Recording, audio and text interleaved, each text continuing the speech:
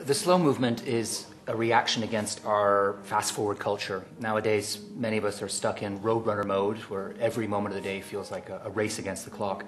And this constant dashing around, this kind of stress-fueled existence that a lot of us are stuck in, is taking a terrible toll on every aspect of our lives, from our diet and health to our relationships, to also to the quality of our work and even the economy in general.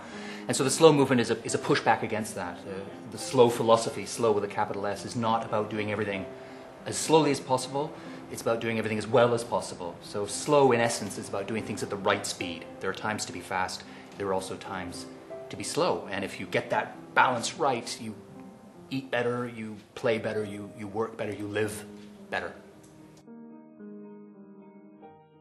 Well, the slow movement has exploded in recent years and is ironically growing very fast. You find the idea of doing things at the right speed being pushed into every corner of our lives. Even in the high-tech sector, you find the kind of geek demographic, people who are addicted to technology, discovering that they can get more out of their gadgets if they take a slower approach, if they switch them off from time to time. So, for instance, when David Cameron took over as Prime Minister, his first act was to say to all of his cabinet ministers, when we gather around the table for a meeting, we're all going to switch off our phones. We're going to put some speed limits on the information superhighway. And what have they discovered? Well, they discovered that people were able to focus, pay attention, and the meetings were much more productive and fertile as a result. So again, it's an example of, just one example, of how slower is very, very often better.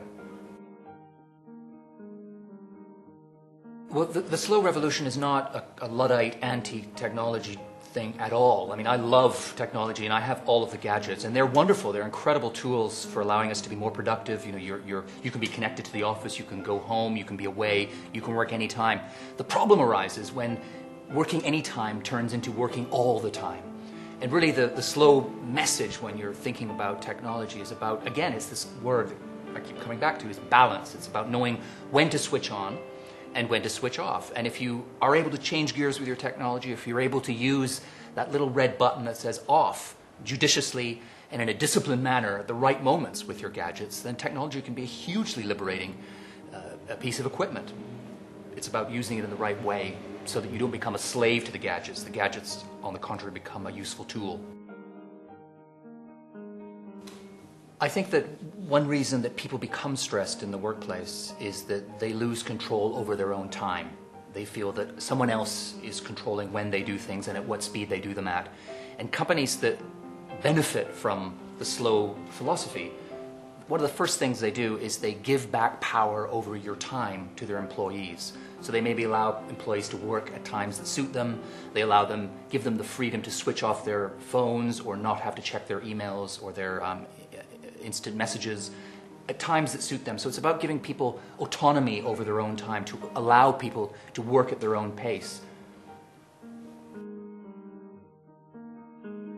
Well, one very vivid example of putting this slow idea of giving people control over their time into practice in the workplace is Google, which operates what it calls the 20% rule. And that means that its engineers, its really creative workers, are allowed to devote 1/5 of their time to their own projects. So that means during that 20% of their working week, there are no timetables, no targets, nobody hovering over them and telling them they've got to do this, that, or the other by a certain time.